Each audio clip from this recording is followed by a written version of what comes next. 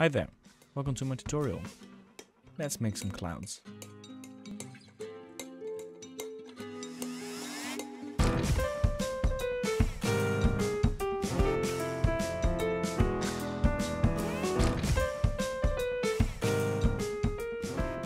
So, now that we have a basic interactive particle system, we can add the visuals. We're going to start by making an unlit shader graph. I'm going to call mine cloud particles. And what you want to do next is create a material from that shader. I'm going to call it matte cloud particles. So in the particle system, go to the render module and you want to select the mesh render mode. I've provided a mesh on my tutorial page. What you want to do is drag and drop that mesh in the mesh slot and assign the made material. Make sure to set the sorting mode to by depth to avoid any weird front to back popping of the particles. So, in the shader, we're going to start off with some vertex displacement to make the clouds move a bit less uniform. We're going to start with a gradient noise and a tile and offset node. We're going to add a time and multiply node and make a float variable to control the speed of it. I'm going to set the speed to 0.05.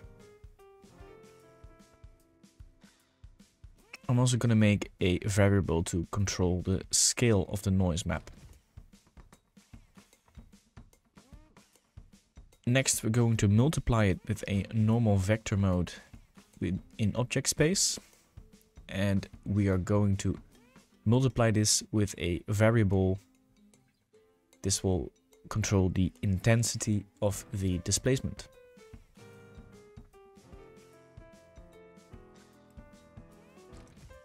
I put the displacement intensity on 0.3.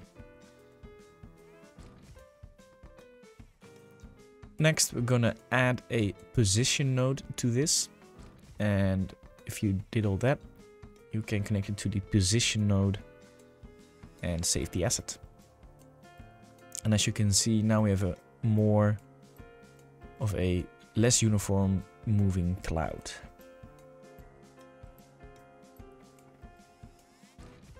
So let's tidy it up a bit, group the selection, call it vertex displacement. And next up is the coloring of the cloud. And what I want to do is make a basic 2-color lerp to get a more cartoonish feel and to actually kind of get some depth back into the clouds.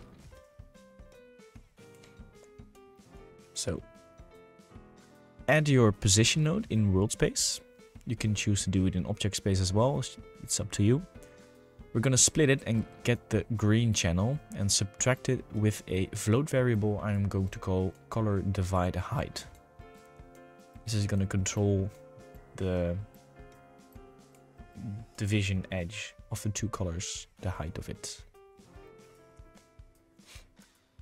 Next, we're going to make a clamp node and set it to a maximum of 10 and add a float variable to it, which will control the clamp node. Connect it to a divide node with the subtract, and now we have control over a blur. Clamp it again to keep the values between 0 and 1 and add it to the lerp node. Now we can add this color node to the base color and check the results. Now we have a line separating two colors. We can move it up and down. And we can also increase the blur of the edge. It's not a very clean blur, but it does the trick for this one. So you can play around with this a bit. So for the next bit, I made a plane and some slight adjustments to the shape module. I made it a rectangle to get it more in a wider space, and I decreased the particles a bit. I made the plane because we're gonna add alpha to our clouds. And I wanted to blend with objects of the scene without having a hard edge. So, in your shader graph, create a scene depth node and set its sampling to I. Add it to a subtract node and add a screen position node and put the mode to raw. Split that node and get the alpha channel into the subtract node. Then you want to connect the result into a divide node and add a float variable called fade depth. This is gonna control how far the alpha is gonna go in comparison to the object it's connected to. Connect to the alpha node and check the results. And as you can see now, we have a slightly blurry line at the bottom, which we can increase in size.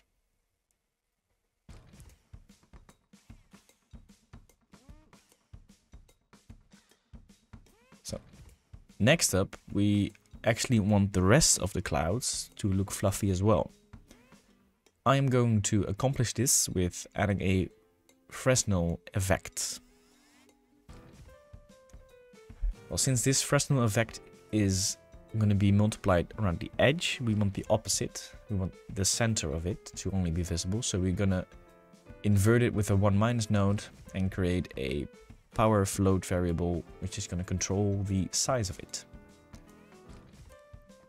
Next, we are going to smooth step those values so we have more control over the thickness of the edge. We're going to make transparent.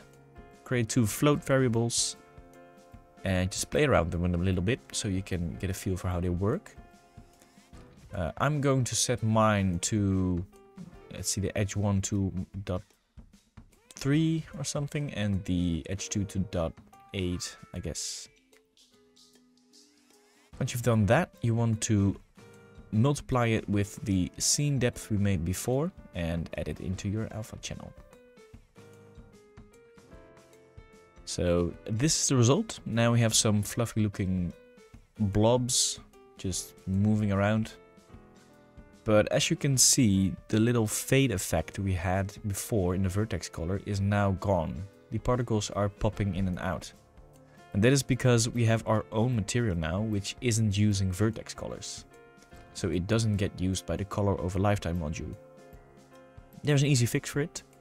We're going to multiply our alpha with a vertex color node, which is first split. And we will only grab the alpha. And now there isn't any popping in and out of particles anymore. With this, the shader for the particles is done. Now all that's left to do is change it and tweak all the variables to your liking. On my tutorial page, next I will talk about how you can use it to implement it in your game or to use it in some visual elements. I'm going to talk about the downsides of doing it this way and what you could do to maybe optimize it a little bit. So that's it for this one. Thanks for watching and until next time.